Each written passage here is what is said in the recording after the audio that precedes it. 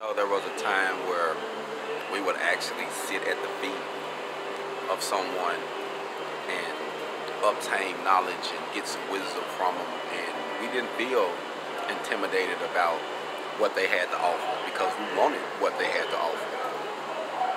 But nowadays it seems that people, some people, will get intimidated because you might be doing something better than them.